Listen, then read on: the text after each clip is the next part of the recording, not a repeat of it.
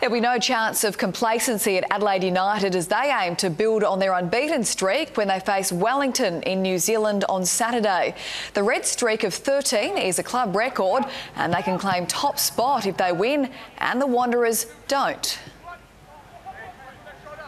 I think our position in the table really dictates that we have to play every game to the best of our ability if we want to get that one position higher. And we've been on this run without being complacent, so I think that will continue. And if we are going to be beat, it's going to be by a good performance by the other team, not through complacency for us.